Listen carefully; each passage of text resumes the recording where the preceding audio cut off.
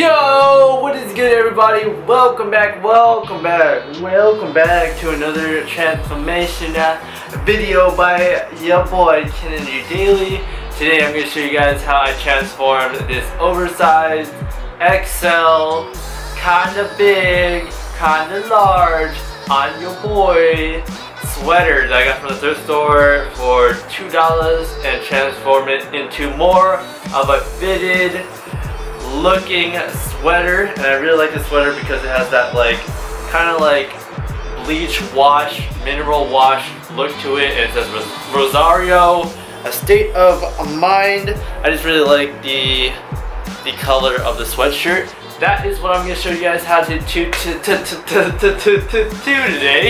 That's what I'm going to show you guys how to do today, and without further ado, let's get straight into the transformation.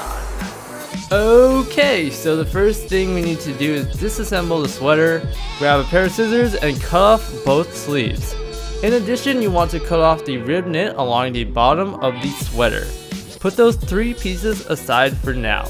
Grab a sweater that fits you well and place it over the center of the sweater. When shortening and slimming the sweater, please make sure to always have at least a 2-inch seam allowance. Unless you want the sweater to be super fitted to your body, make sure to add in a seam allowance. Once you're done with all the cutting, it should roughly look like this. Now grab your sleeves and turn them inside out. Make sure that the seam is facing you.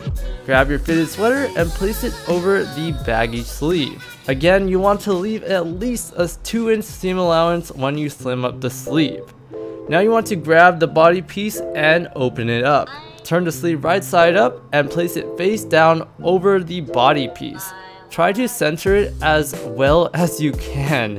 Now I know that no one's perfect, and trust me, I am not perfect. So just try your best to get it really centered on where the previous armhole used to be. If you guys are confused on where to put it down. Okay, anyways, so once it's centered, make sure to pin it down so it's easier to sew. Go to your sewing machine and do a simple zigzag stitch along the two pieces. If you don't have a zigzag stitch, you can also use a straight stitch instead. Make sure to start and end with a back stitch. Now that the sleeves are sewn on, we can close up the sweater, turn the sweater inside out, and match up the sides. With everything matched up, you can proceed to pin along the open side. While that pinning is going on in the background, today's question of the day comes from thyself. If you could have any piece of clothing in the world, what would it be? Whether it be high fashion, low fashion, or something that you've been just dying to have, please let me know what that piece of clothing or shoe or whatever it is down below in the comment section below. I'm just high-key curious and nosy, so please put that down in the comment section below for your boy. Alright, thank you. Take your sweater to your sewing machine and do a zigzag stitch along the pinned area. Again, if you don't have a zigzag stitch, you can also use a straight stitch. Last thing we need to do is add the rib knit along the bottom side of the sweater. You can easily guesstimate how much you need to remove from the original length by placing the ribbed knit right under the sweater like so. Get a cutting tool and cut off the excess material. Turn the rib knit inside out and place pins along the open end. Take the rib knit to the sewing machine and do a zigzag stitch along the end to close up the rib knit band. Now you want to take the new ribbed knit band and place it over the bottom of the sweater. Make sure the raw ends match up and proceed to pin the two together. Pinning should probably look like this. Hopefully it does. Okay, so for the last time, take everything to your sewing machine and do a zigzag stitch along the bottom of the sweater. Okay, so I hope you guys enjoyed that transformation. Let me know what's your favorite color in the comment section below, and what are you doing today? Because I am interested. Anyways, thanks for watching, guys. Follow me on the Instagrams at kenandrewdaily.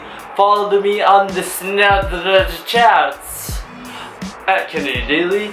Follow me in life. And if you decide to take pictures of me in public or see me in public ever, just say hello, because I'm really just kind of a chill person. that would love to say what's up to you and your crew and your mama. Say what's up to your mama. Anyways, thanks for watching, guys. Be sure to drop that like and subscribe if you would like to.